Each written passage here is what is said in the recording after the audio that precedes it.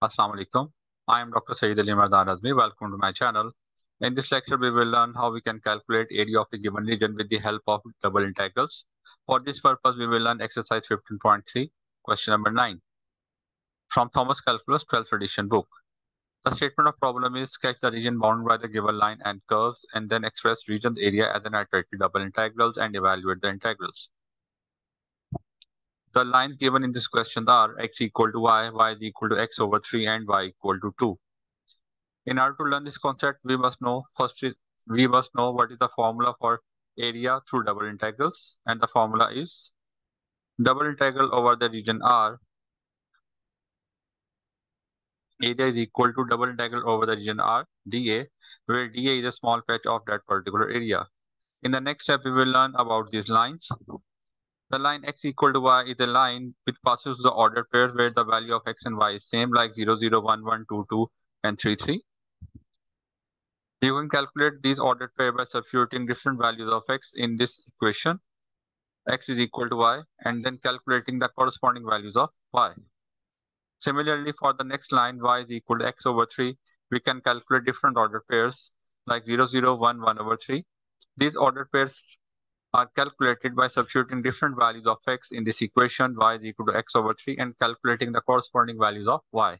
Like if you put x equal to 0, you will get y equal to 0. If you put x equal to 1, you will get y is equal to 1 over 3. If you put x equal to 6, you will get y equal to 2. The third line, y equal to 2, is a horizontal line which passes through the point 0, 2 along y-axis. In the next step, we will plot these lines. Please note that x-axis and y-axis are not involved in our boundaries, so I have marked x-axis and y-axis as dotted lines. Now, in this figure, this maroon line is for x equal to y, which passes the ordered pairs like 0, 0, 2, 2, 1, 1, and so on. The second line, y is equal to x over 3, is represented with blue color, which passes the point 0, 0, 6, 2, already discussed. And the third line, which is represented by green color, is a line which we have y equal to 2, which passes the point where the value of y-axis is 2 here.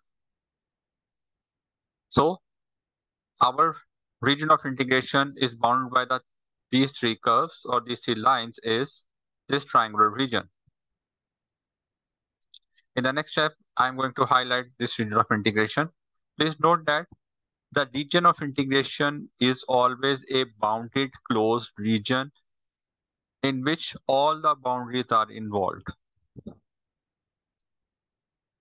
So in the next step, I have highlighted my region of integration. After highlighting my region of integration, I have to calculate its area. Now, in order to calculate area, we have two possibilities for dA. We can replace dA with dy dx or by dx dy. So in the next step, we will learn these choices.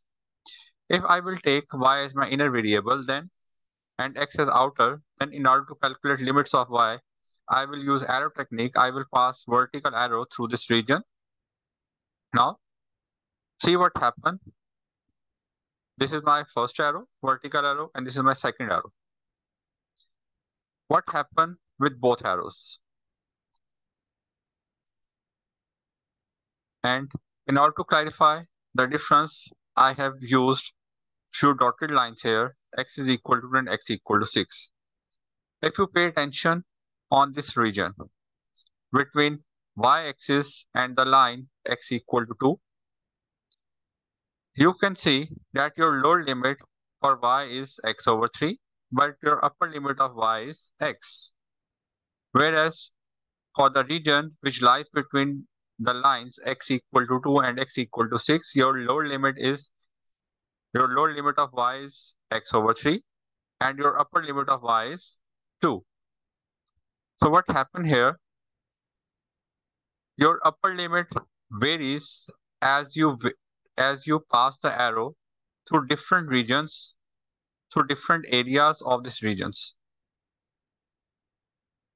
In the first case, for the portion of this area which lies between y equal to 0, means your y-axis, where this is a point y equal to 0, x equal to 0 and x equal to 2, what will happen? Your lower limit remains same, but your upper limit changes. Your lower limit is x over 3 and upper limit is x. Whereas on the other portion, between x equal to 2 and x equal to 6, your lower limit is x over 3 and your upper limit is y over 2. So in order to calculate total area, we have to calculate area of two different portions. And in the end, you can add them. So this was the first possibility. If I use y as my inner variable. Now what will happen if someone choose x as inner variable? Then for the limits of inner variable x, you will pass horizontal arrow. Now you can pass a horizontal arrow in the upper portion of this region, maybe in the middle, or maybe from the bottom. In all the three arrows, you can see these arrows enter through the boundaries where the value of x is y, and these arrows exit through the boundary where the value of x is 3y from this equation. So there is no change in the limits. But what happened in the previous case? Your limits varies. And please note that your ultimate target is to calculate the area of this shaded region. So the best choice for this particular question is you should select x as your inner variable and y as your outer variable. So the limits of x are y to 3y. Because your arrows enter through the boundaries, which is indicated by the red color, where the value of x is y, and your exit through the boundary, which is represented by blue color, and here the value of x is 3y. After calculating the limits of inner variable, we have to calculate limits of outer variable. In order to calculate limits of outer variable, we have to check the range of region along that particular axis. Along y-axis, your region starts from 0, means origin, and ends at y equal to 2. So the limits of outer variable y are 0 to 2. In the next step, we will evaluate this integral to calculate this shaded area. The integration of dx is x for the limits y to 3y. Note that in double integrals, you will always solve inner integral first, and then on the outcomes of inner integral, you will apply outer integral.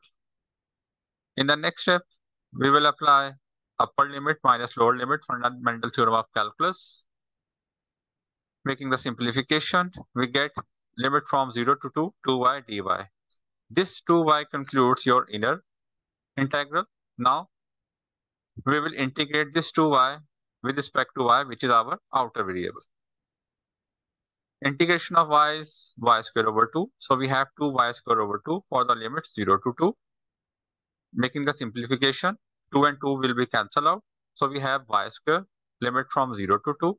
In the next step, we will apply fundamental theorem of calculus, upper limit minus lower limit. We will replace y with 2 and minus, we will replace y with 0. So we have answer of our area as 4 square units. And this concludes our discussion. Thanks so much for watching this video. If you like, please subscribe, share with your peers. Allah Hafiz.